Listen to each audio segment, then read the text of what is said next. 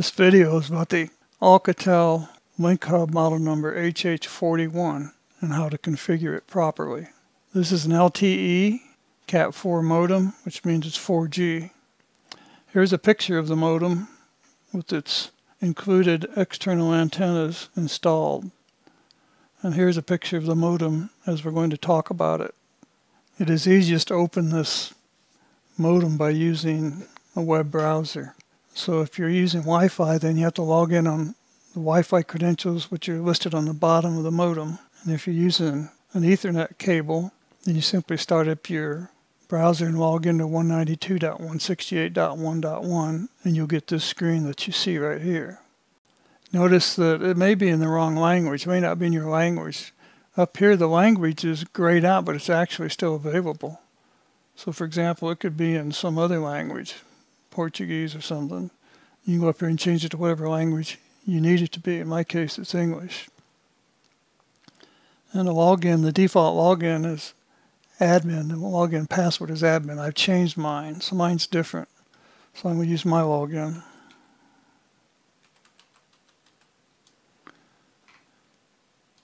And once you log in, this is the home page you get. If you notice, we have categories here. We're at the home category.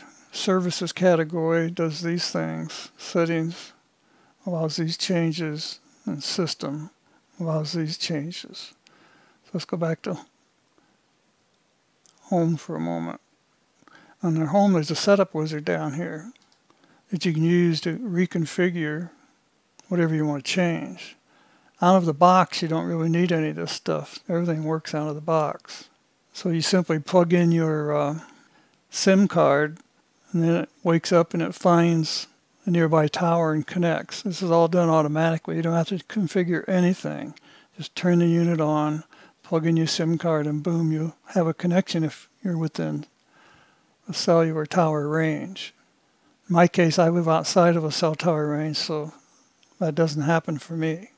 Once it's connected, you can go here to your internet status, and it'll tell you your SIM card's ready and what kind of service you have and the assignments that were done. If it's disconnected, you can click on connect. Unsuccessful because I'm not near a tower. There's other things we can do right now. We go to the LAN status. You notice it says LAN 1 is connected to something. It's connected to my desktop computer, which is making this video right now. I know that because the MAC address is this address. The IP address was assigned by the Link Hub. It assigned this address. We go to the Wi-Fi status. Notice it's only 2.4 gigahertz, but it's all you need for being in an RV. I'm not worried about any massive download speeds because I'm just watching videos and checking the weather and checking my mail. So I changed this SSID to VAN.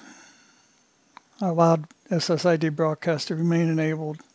Security, I selected WPA2, and that's the address of the gateway, and that's MAC address. We can change these parameters right here. I can change the SSID. I can change the Wi-Fi password right here. I choose to leave them the way they're set.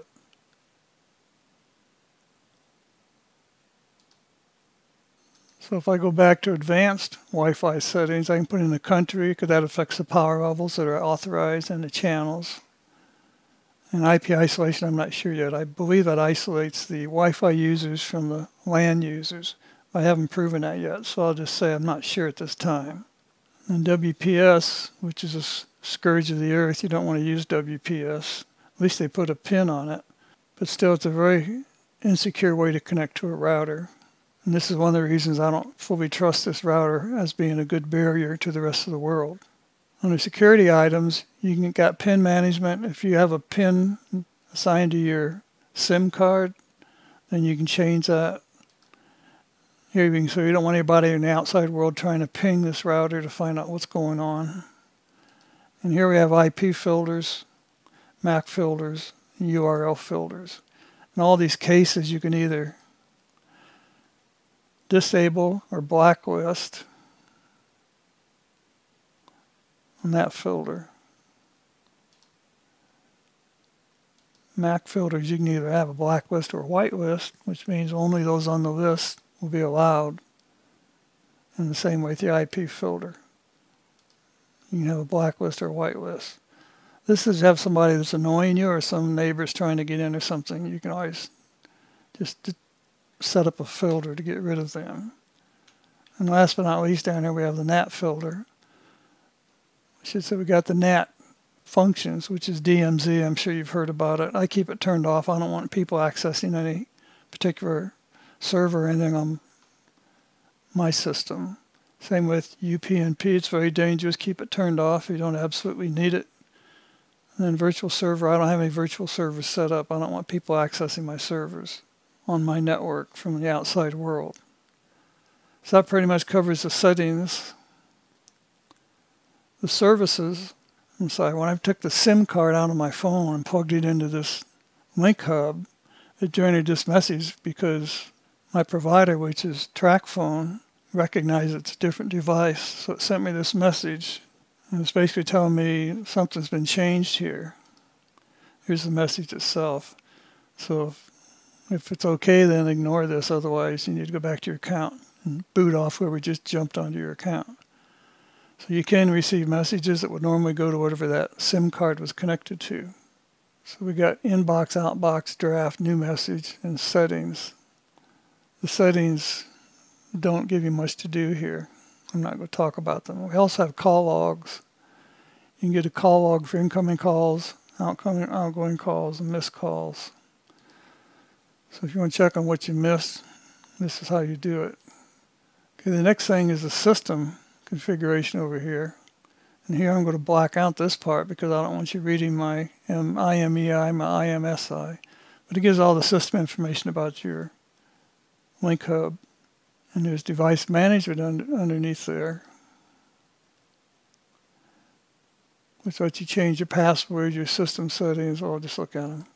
Lets you change your password, lets you change your system settings, your time and language, who your time server is. You can actually back up and restore too. If you click backup, it'll go ahead and create a file, and it'll put it on the download directory of whatever machine you're connected with. Then you can go ahead and move it from the downloads wherever you want it. And if later on, if you want to restore that same configuration, you just come in here, click on Browse. It goes back out to your connected computer and allows you to browse, see whatever folder to find what you want to restore it with. So it gives you a quick restore technique. TR69, I don't know anything about it. I'm not going to talk about it. Don't use it. So you're on your own on that one. But notice it says no service up here. That's based on the fact that if I try to connect, there's no service for the cell tower, LTE. But I also have, if you look at this picture, I also have a WAN jack on the back of this modem, and I have a Wi-Fi connection plugged in there. So it'll be treated as a wide area network if I lose the LTE signal. So I'm going to prove that by coming up here, and I'm connected with this browser. I'm going to open up a new place to go, a new tab. I'm going to do a search. I'm going to go to YouTube. And you notice YouTube does in fact work properly. So I am connected. On the front panel, there's an internet status light, which is blue, which means I'm connected. So it knows I'm connected to the internet via the WAN. But yet up here it says no service, and that has to do with LTE. There's no LTE, there's no LTE signal. And for some reason, they don't change this to show it's active, but on the front panel, it says I have internet connectivity, which is true. I have it through the WAN port. So this pretty much covers how to use this particular device. There'll be another video on how I use a Wi-Fi repeater connected to this device to make it more functional. I can also take the LAN 1 port of this device, go back up and look at it. If I take the LAN 1 port of this device and connect it into a Mikrotik router, I can now have a very secure internet connection. This router is amazing, and it's found at my YouTube channel. That YouTube channel was shown here a little bit earlier. Anyway, this section right here, there's 36 video lessons on how to use this Mikrotik router to get very good security for your network connectivity. So that concludes this lesson. I'll just give you an overview of how this thing works, how you configure it.